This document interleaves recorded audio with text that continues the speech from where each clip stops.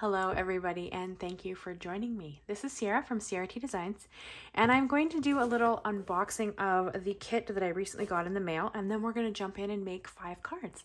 So this is the limited edition Seasons of Joy card kit from Simon Says Stamp. It came out, I believe, the end of November, and it was a limited edition kit, so you had to grab it kind of quickly. And I managed to grab one. I mean, I know like 4 kits came out at the same time there, but I just want to do a quick look at everything that's in the kit so you guys remember, and then we'll jump into making some cards. So let me just pull all the goodies out of there. And we'll take a quick look at, oh, there's a candy. I wonder if it's a mint. So this kit, of course, the limited kits don't come with the sheet of paper like the monthly ones do, so I kind of have to guess a little bit at what's in here. But there is some Simple Stories ephemera, which is their vintage rustic ephemera. There's kind of like a look of everything in there. And there's currently 56 pieces. There's some really cool stuff in there, so we'll have to see what we can do. And then there's some envelopes. So it looks like there's a little gift card envelope in Schoolhouse Red. And then we have 2 metallic ones. I believe this is their gold and this is their apple, green apple, I think. And these are cool because you don't have to lick them, which I appreciate. So there's some envelopes. And then we have, oh, that's so, oh, it's like a small version. That's so cool. Okay, then we have a Santa Claus die. It's actually the outline of Santa Claus, which is pretty neat. And then there's this little Merry Christmas die, which is kind of funny because if you saw my parcel unboxing from Black Friday, I actually got a bigger version, I think, of almost this exact same die. So that's really cool. This is a small Merry Christmas die. And like a candy bag to decorate. That's kind of neat. Huh, I don't know what we'll do with that, but that's cool. And then a really pretty picture from Simon. This probably has, oh, it doesn't have the monthly numbers on it, but that's okay. And then we have this really beautiful a 3D embossing folder, and if you guys have been watching my channel for a little while, you know how much I love these. So this is the Christmas floral version, and all of these are available outside of this specific kit. I mean, if you got the limited kit, then you got it at a pretty good deal, but they are available outside of it. So then we also have the Simple Stories Woodland bits. This is their rustic vintage. So, oh, they're both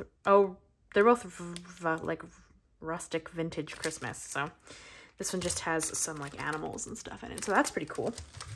And then we got the Tim Holtz Idea-ology Christmas Noel stickers. So I think these are mostly like sentiment stickers and that kind of thing, which is super neat because you just, oh, there's even some tags in there. That's cool. Oh, and like washi tapes and stuff. Really neat. Okay, that's cool. And then we get to the paper pad, which I'm not totally sure who it's by, but if it's still available, I'll link it down below. And it's a very rustic feel. This whole card kit kind of has a rustic feel to it. Oh, and mine fell. It's not stuck together there. Ooh. So we'll just do a quick flip through of the pattern papers. That's quite pretty. And then we have some card bases.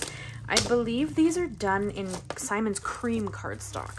So those will be pretty perfect for a rustic card. And I think there's 3 bases in here. Yeah, there's 3 card bases in there. So those come in there. And then these are the rub-ons, I believe. Yeah, Remnant rubs. These are Tim Holtz Christmas Remnant rubs, which I've never actually used. So that should be kind of a neat thing to play with.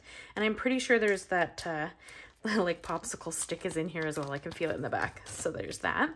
And then we have the stamp set from Simon. So this is stunning. It's the Season of Joy stamp set. And this big, beautiful image really caught my eye when the kit came out. And of course, the kit's always such a good deal that I really enjoy picking up the kits. They're a great way to build your stash, and I loved this sentiment. I just love the 2 fonts of this together. I think they're stunning. So, and then the Happy Holidays, of course, is also really pretty. So this I'm really excited about. We're gonna have to do some coloring. And then there is this stunning stencil. So here, I'll show it to you maybe on the red. It might be easier to see. Although here is a, oh, it's a Slimline card envelope in cream. So that's really cool. And then here you can kind of see this. Isn't that stunning? I'm so excited about that. I love snowflakes so much. So now it's a Slimline sized stencil, which is awesome. And then we have cardstock. We have quite a few pieces here, and I'm going to guess at the colors. I'm not 100% sure. But I believe this is Simon's Fog Green Apple, their white, and their Schoolhouse Red, I believe. I could be wrong, but I'll link it down below. And then we have a couple of fun pastes here. We have a glue stick to adhere all of our fun elements. And then we have the texture set from Tim Holtz's Christmas release. So I don't know if you'll be able to get this anymore. This was an exclusive to his Christmas release. If you can, it will be linked and listed down below. But that is everything that came in the kit. So let's jump into making some cards. All right, let's jump right into the first card. So for the first card, I am going to use one of those pre-scored and cut bases and the cream there. And I am cutting down a panel. This is the cardstock that came in the kit. And I'm cutting it down to be about 1/8 of an inch smaller than my A2 base, just because I like to border everything.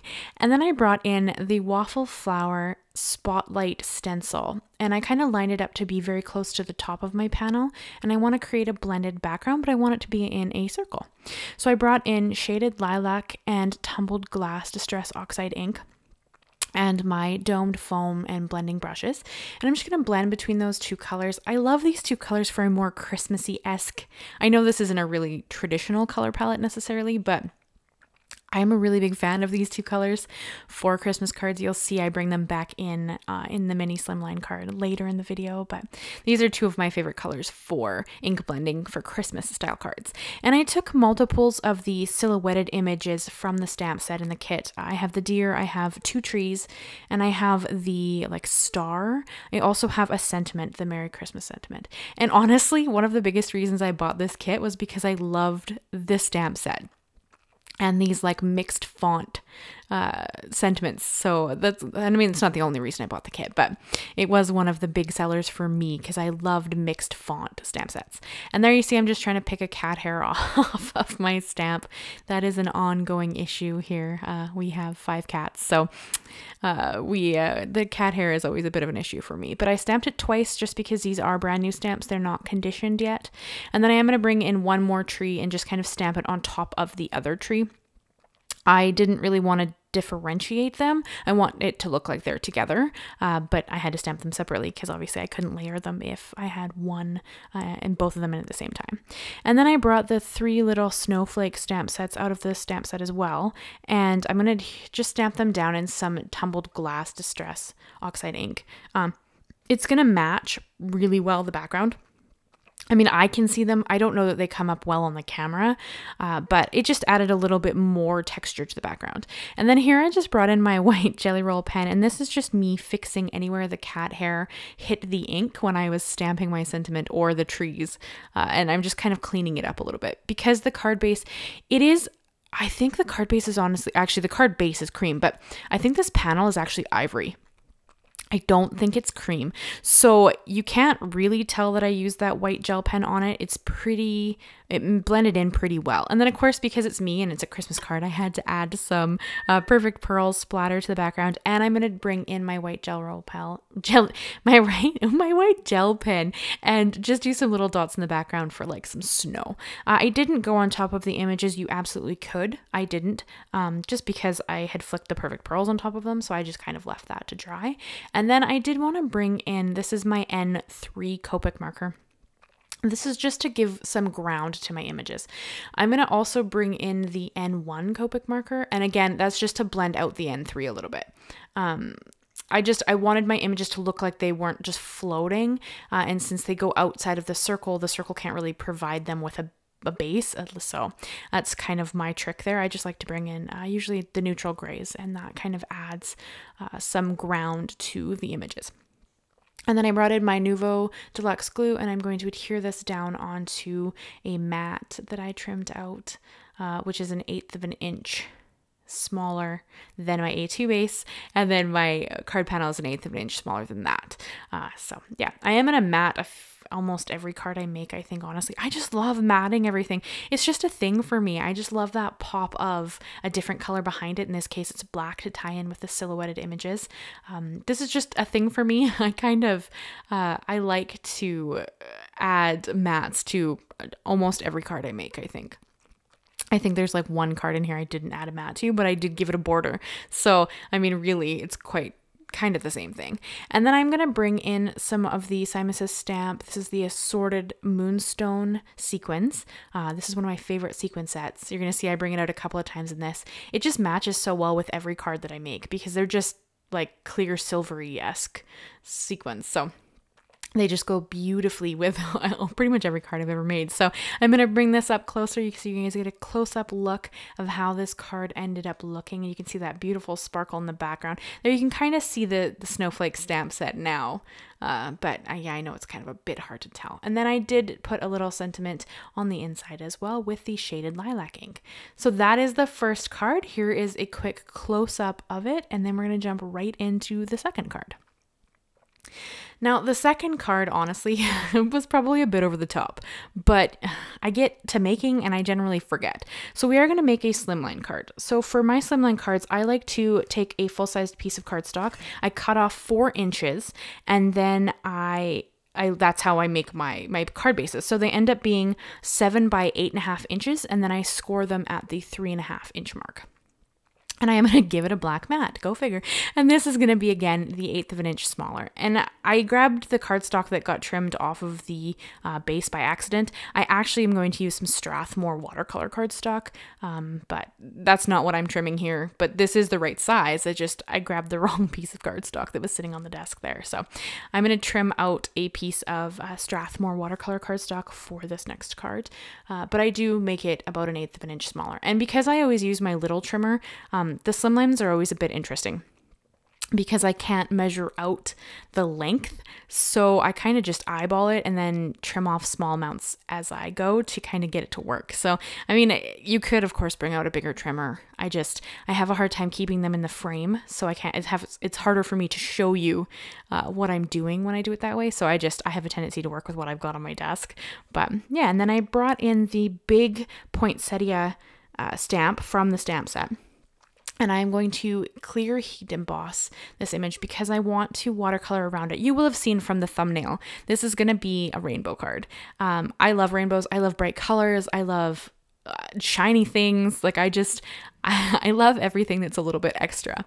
So for this, I am going to heat emboss the image, excuse me, because I don't want the color to go into the poinsettia or poinsettia images. So I'm going to heat emboss it with clear embossing powder.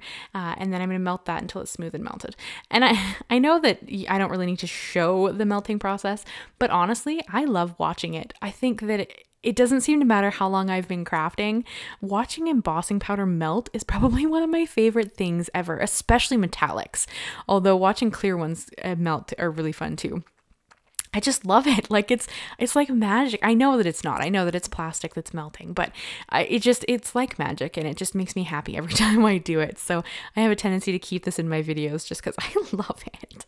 So I heat embossed that and melted it till it was smooth, and then we're gonna jump right into the watercoloring, sort of. I'm gonna use Distress Oxide reinkers, and I have Wilted Violet, Picked Raspberry, Carved Pumpkin, Cracked Pistachio, and Peacock Feathers. Those are the 5 colors that I'm going to use, and I chose to use the reinkers just because they give you such a vibrant color, but then when they oxidize with water, they create such a cool effect. So this is probably one of my favorite reinker techniques that I like to do. I just love the technique. So this is sped way up, but I didn't want to cut out any of this kind of, I'm going to call it watercoloring, although I don't know that it really is, but I just really wanted to keep that in so you guys could see it. So I brought in a wet brush and I put water all around the image part that I wanted to be that specific color. So in this case, it's the Wilted Violet. And then I brought in a smaller brush with a little bit of the color on it and put it around the image. And then I brought in the first brush and used the water to pull the color out. I hope that makes sense. That's why I'm going to show it to you several times, just because I'm scared I'm not going to be able to explain it very well. But I brought in, and I have 3 different sizes of brushes going here. I used a bigger brush, so I believe I used a 12 to bring in the water, and then I used a 6 to bring in the color, and in the end, I bring in a 2 just to clean up the image a little bit. I didn't keep that in just because I literally just used some clean, clear water and then put it on any part that I felt that kind of went into the poinsettia image, and then cleaned that up. So I didn't show it, but that's how I cleaned it up. And then I do go back and forth between the colors. I jump from one side of the card to the other because I don't want the colors to mix too much. Like I do want there to be obvious, not lines so much because I want them to blend a bit, but edges to the color almost, if that makes sense. Like I don't want the green and the blue to merge and then make a different color. Like I want them to be their own color and then just kind of have the colors touching. I hope that that kind of makes sense. If not, leave me a comment and ask questions. I always read and answer every comment that I get. I love interacting with you guys. It's one of my favorite parts of this whole experience is getting to inspire and see that people want to communicate and want to talk to me. So if you ever have any questions about anything that I'm making or anything at all, feel free to ask because I want this to be a community where we can have a conversation. So, and then I brought my N3 Copic marker back in and I'm just adding shadows to anywhere like a petal, I guess. I mean, poinsettias, I don't know that they're petals or leaves. I'm going to call them petals in this instance, but the petals of the poinsettia flower, anywhere that there's one sitting on top of the other or one of those petals is sitting on top of the leaves behind them, I'm going to add a shadow. This is going to be a very subtle thing, but when I'm done here, I'm going to hold it up and you can see the difference between the one that I added shadowing to and the ones that have nothing. Like, can you kind of see how different they look there? Like, sorry, that was super quick, but because I have this sped up because it's a pretty long video to start with. So I did have to speed this way up so you could kind of see a bit of every card. And this one was, of course, the longest because I always get a little bit over the top with my Slimline cards.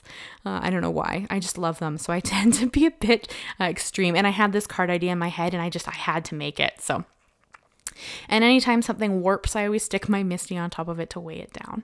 And then once everything was dry and adhered to the mat that I made it, I brought in the Merry Christmas sentiment stamp from the stamp set, and I'm just going to stamp that twice again because at this point I hadn't used it, and I just stamp it down in the same Versa fine onyx black ink, and then we're gonna adhere that down to the, oh no, here, okay, this is really cool. This could have been a front of its own card.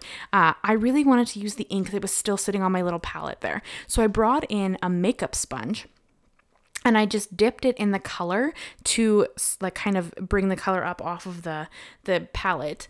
And then I just pounced it on top of the stamp back in my Misty. And I have the card base inside out in my Misty so I can stamp down on it. And then, yeah, I just went back and forth with these colors. And this is so pretty. This could have honestly been its own, it was a mess, but it could have been its own card front. Like, check out how this turned out. Like, I think it's just gorgeous. It's so pretty.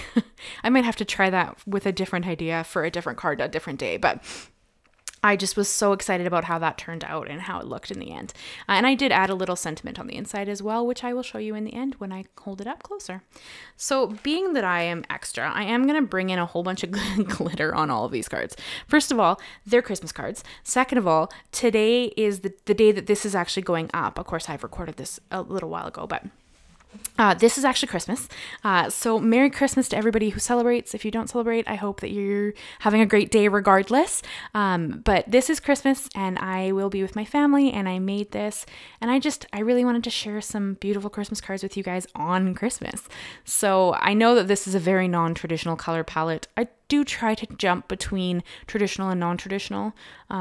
I love bright colors. I love shiny things. That's just kind of me. So I have a tendency towards those things, but I mean, you could have done this any color palette you wanted. I like rainbow, so that's what I did.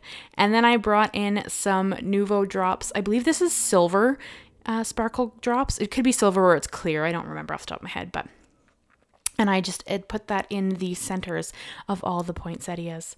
And that's kind of going to be the end of this card. I really thought about adding some sequins to it, but I let the glitter all over the petals be the glitter for this. So I'm going to hold it up here. You can't see the glimmer pen or the shimmer pen as much as I wish you could. But I can tell you in real life, this card is so shiny. It is so beautiful. I'm not sure I can send it away. I might have to hold on to it. And then here's the inside. Look at that. Is that not stunning? Oh, I love it. It's going to be a card front. I'm going to have to figure out a way to make that its own card. And then I'm going to bring this up so you can see it closer. And that is the finished card 2. I'm so in love with this card. It might be my favorite. And then for my third one, I really wanted to use some of those ephemera pieces in the kit. And a friend of mine and I, we do monthly artist trading card trades. That's a ATC. And so this is for her. So I really wanted the Santa Claus to stand out more than he's standing out, because he is vintage, right? That's the whole premise of that. And I wanted him to stand out. So I brought in an R29 red Copic marker, and I'm just coloring in his suit. And you're going to see when I adhere everything down, it really helps him stand out against the rest of the ATC, because he kind of got lost, and then it was a bit difficult to tell what the focal was supposed to be on the ATC. So I brought in tumbled glass again, and I'm just blending it kind of mostly in the center, but I do bring a little bit of the color out to the edges, but it is mostly in the center of the ATC. That's because that's where he's going to stand.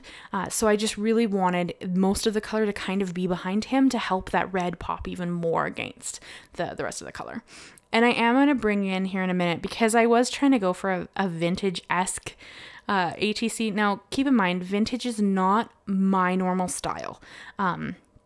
Not like vintage is stunning. I love people who can pull together these vintage pieces and they just look amazing. It's just, as a general rule for me personally, that's not the style that I lean towards. And of course, I had to put some perfect pearls in the background because I like all the shiny things.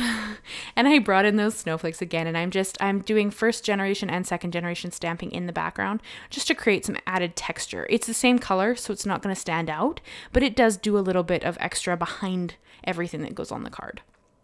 But yeah, vintage is not my normal style. I like to dabble in it though. I think it's stunning. But I think I struggle a little bit to kind of pull that together. But I think that this stuff turns out pretty cute in the end. So it works. And yeah, so I'm just adding a little bit of extra texture in the background. And here you can kind of see where it adds a little bit to the background. Very, very subtly, but it is there. And then this is where I bring in some vintage photo, and I'm going to blend it around the outside of the ATC as well as the ephemera pieces. So the tree, I do it on the side of the trees that I know are going to actually be in the scene, because the rest is going to be cut off. Because the only rule to an artist trading card or an ATC is that it has to be 2.5 by 3.5 inches. It can't be bigger than that, or it's not an ATC. That's kind of the thing, right? So with that, I did make sure that I trimmed off all of the pieces that were hanging on the outside. And if you've never heard of artist trading cards, they're wonderful. They're cards that you create, as I said, that the 2.5 by 3.5 inches, and then you trade them with other artists. I have a collection of the cards. I love them. I look through them. I admire them. They give me inspiration. There's just so many amazingly talented artists out there that I've traded with and that I continue trading with, that it's just a wonderful way to make something that you trade with someone else, or you can give them away, or some people sell them. I have seen that, although then they're not called artist trading cards. They have another name at that point. But yeah, so I think it's such a cool way to share art. So I love ATCs. I make them pretty often. And then here you can see I'm just trimming off the excess pieces on the edges there so that they are all flush with the card, because the card is the correct size. And then I'm going to take that little label that is another piece of ephemera, and it's the only piece that's going to be a bit raised on my whole ATC, just because I wanted it to have a little bit of dimension and kind of ground Santa. Like, he kind of looks like he's standing on top of it. So I brought in my tiny attacher and I just stapled the little sentiment on there. And then of course I had to add some white splashes, because why not, right? Like, might as well add some snow effect to this. I like how that looks. So I did that. I believe this is my number 6 round brush. It's the same brush I used to put color on the Slimline card. And then that is this little guy. So I'm going to hold him up and show him to you up close. I'd love to know what you guys think. Did he kind of look vintage-esque? I'd love to know what you think. I mean, I guess tumbled glass is not really vintage, but I needed something a little bit more colorful in there. And there you can see the red pops more with his, the other colors in there. I find that the red suit just stands up a little bit better. So this next card is my first official shaker card.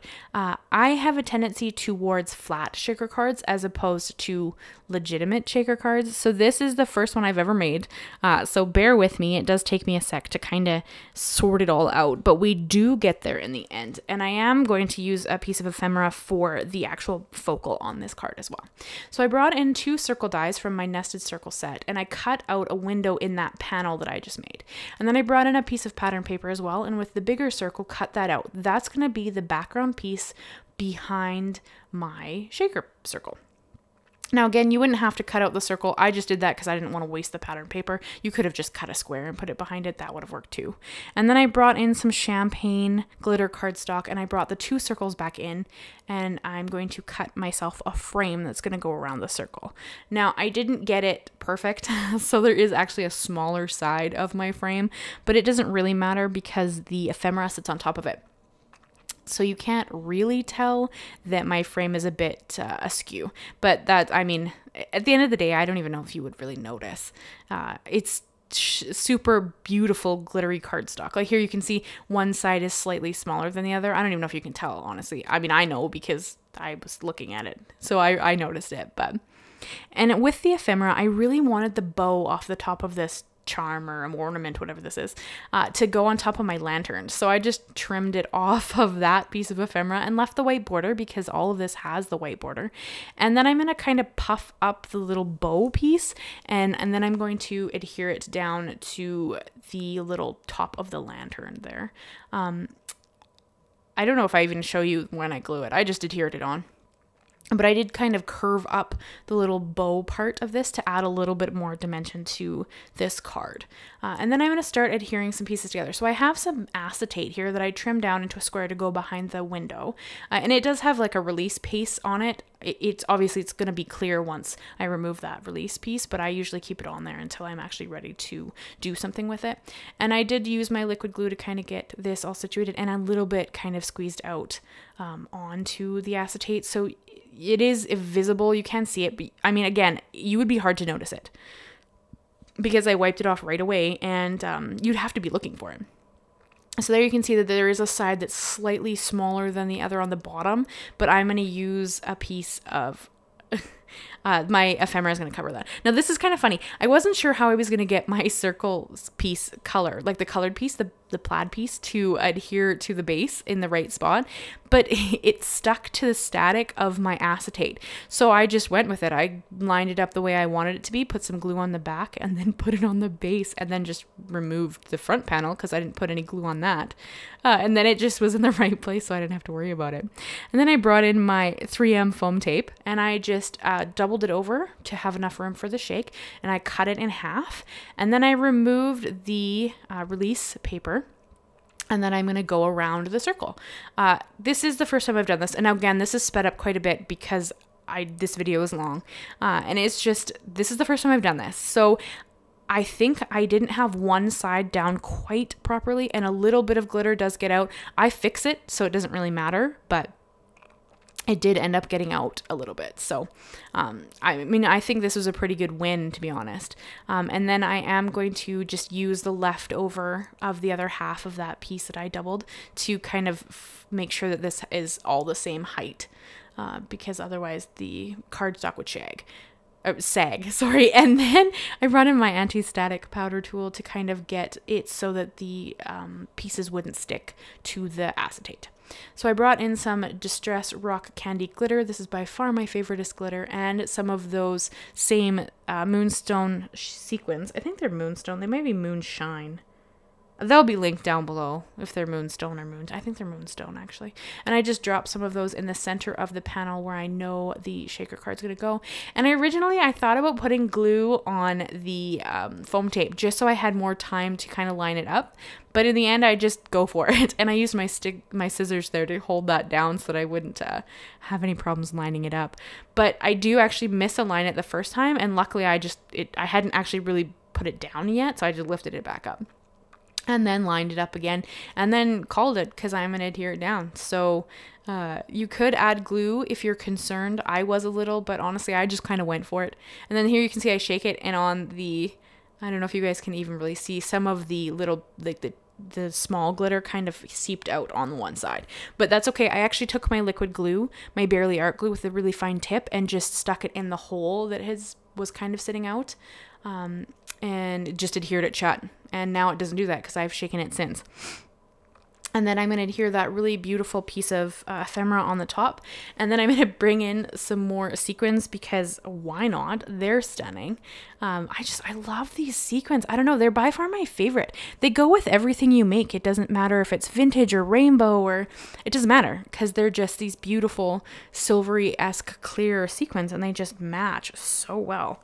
So, I mean, I like to put them on all the things. So I don't know. And I don't lean towards sequins as a general rule, but every once in a while sequins are just superior and they're beautiful. So that's that card, and I'm going to hold it up so you can kind of check it out here. I'm even going to shake it around for you in the mic so you can hear it. Here, let's see. Isn't that cool? Like, I know that this is, it's just a shaker card and like everybody's done them, but it's my first one, so I got really excited about it. And then I did stamp a sentiment in the inside with bundled sage. So here is a close-up photo of that card, and now we're going to jump into the 5th and final card. So this card is going to be a mini slimline card. So for my mini slimline cards, I like to cut my bases down to 6 by 6 inches, and then I will score at the 3-inch mark. That is my preferred size. Now, again, I am going to create a black mat for this and a panel just because that's what I do. I love the look. So I am going to cut a panel down to be about a 1/4 of an inch smaller, and then I cut the black mat to be about 1/8 of an inch smaller than the base. And I brought back in the same tumbled glass and shaded lilac and the blending tools, and I'm just going to create my background. I just went between these two colors because, again, I love how they look together and I love the wintry feel. And for this one, I am going to bring in that really pretty snowflake stencil that came in the kit. So I didn't use the 3D embossing folder, shockingly. I'm a little surprised. I'll have to bring that in on some other card. But I mean, I had so many ideas. I could have kept going, but my November kit showed up. So I really want to make something with that. So I kind of had to limit myself here. So you just saw me spray on some pixie spray to the background. I did that inside, which, I mean, do that with some caution. It's like -20 outside here, so I'm not going outside to spray it, I'm gonna be honest. But just, I mean, don't inhale it. Don't stand above it and inhale it and you're good. And then you saw me take some of the stick off with my hand just because I wanted it to not leave a whole bunch of sticky on the background of my panel. And then I'm going to blend on some Wilted Violet Distress Oxide ink. I love purple. I don't know if you guys know this, but I love purple. So and mine is super juicy. That's why you see that it took me very little ink to get the whole thing covered. But yes, so I brought in the Wilted Violet, and then I'm going to lift the stencil off so you can check out how that looks on there. Isn't that pretty? I just think it's pretty. And I'm going to splash on some Perfect Pearls because that's what I do. You know what? I love shimmer and shine. I know you guys know this because I've said it about 60 times, but I can't get enough of it, especially on Christmas cards. I just love it. So I splashed it all over the background. And then I think I'm going to layer this bad boy up for you, as that's something else that I love. It's funny how much I actually do that. Oh no, I'm going to cut the sentiment. All right, so I brought in a piece of white glitter cardstock and the Merry Christmas die. And then I just cut that out. Now, of course, you could layer this, you could add dimension, you could do so many things. I chose to leave it flat. I don't know why. Because maybe it's because this is a super delicate die set. Like, the words are quite delicate. They're stunning. I love how delicate they are. And I think that they go really well with this card just because the background is already eye-catching. So it doesn't need to be a big sentiment. But the shimmering cardstock still catches your eye. So I think it's pretty. I don't know. That's just me. And then I'm going to use my Barely Art Glue with the fine tip to adhere this down to the panel. And I am going to pounce off some of the glue. I didn't want it to ooze out. As you know, Distress Oxide inks are water soluble, so they react with water or any fluid really. So I didn't want a whole bunch of glue to kind of squeeze out behind my sentiment, and then it would lift color, so you would see it. You're gonna see that actually when I go and add some glitter on top of this. The glitter is supposed to be clear. However, it's going to pull up a bunch of the purple, which I think actually looks stunning. I don't know, you guys will have to tell me what you think, but I think it was really quite pretty. And then I brought in my Nouveau Deluxe glue, and I just used that to adhere the card base, or the panel, to the mat, and then the mat to the base. You don't need this many glues. These are my two favorite though, Nouveau Deluxe glue and Barely Art glue, or vastly my favorite. I tend to use them both in conjunction just because of the fine tip on the Barely Art glue. But I mean, you could use whatever glue tickles your pickle. I mean, whatever makes you happy. This is just the ones that make me happy. But I have had people make comments about me using too much glue. And honestly, it's just because I would be so upset if it came apart. Like, I spend a lot of time making my cards. So the thought that I mail it to somebody and like the panel falls off because I was too chintzy to put enough glue on the background, like, it upsets me. It's the same reason I use really heavyweight cardstock for everything. So I'm going to bring in those same Nouveau Deluxe, I believe it's silver glitter drops. And I'm going to put them on all of the dots and then the center of the snowflakes as well. And then I'm going to hold this up. So when I hold it up at the end of this video, they're not dry yet. So they kind of look a little bit milky. But when you see the final photo at the end, you'll see that they're purple because they pulled up some of that wilted violet and kind of changed color. And I think that it's stunning. Like, I have it in front of me right here so I can see the purple, but I love it. Like, I just think they turned out super pretty. So here you're going to see, I'm going to lift this up to show you them. And there they kind of look a bit milky.